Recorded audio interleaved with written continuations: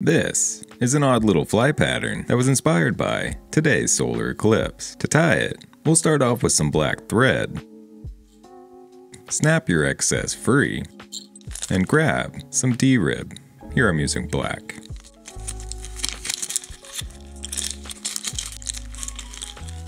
We'll secure the D-rib to the side of our hook shank, wrapping back towards the bend of our hook.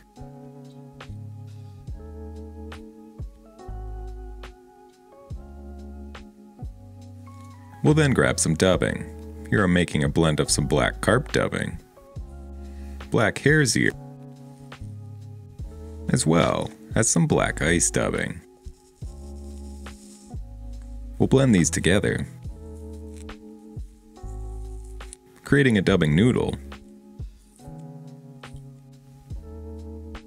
and begin wrapping it forward in close touching spirals, continuing to build up a transition as we work towards the head of the fly. You can continue to tighten or add dubbing as needed, stopping quite a ways short of the head of our fly.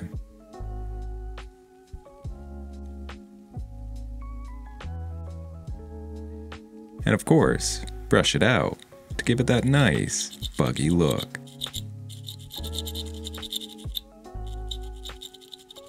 At which point, we'll grab our D-rib and begin to wrap it forward, this time in open spirals, continuing to do so until we reach our thread. Secure it with your thread, and snip the excess free, brushing it out once more to remove any trapped fibers and give it that nice, buggy look.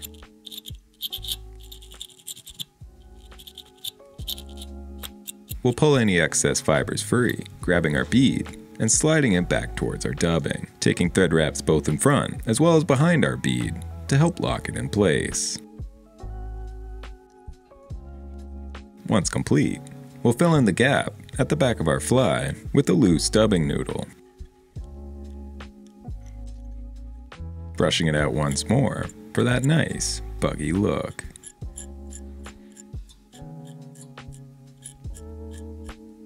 We'll then grab some black hackle.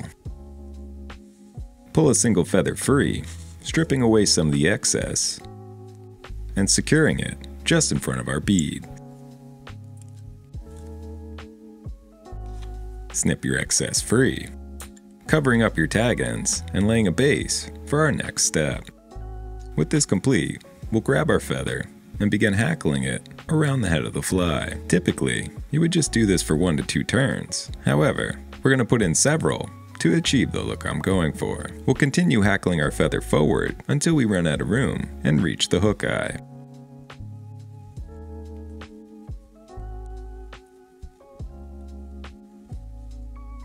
At which point, we'll secure the feather tightly in place with our thread, pulling the fibers backwards and taking a few thread wraps on top of it, before snipping the excess free. Once again brushing the fibers backwards and taking thread wraps on top of it to help give it that brush back look. We'll exaggerate this slightly by continuing almost all the way back towards the bead, before grabbing a whip finisher to secure it in place. Snip your thread free, painting it over with some UV resin to give it a glossy look.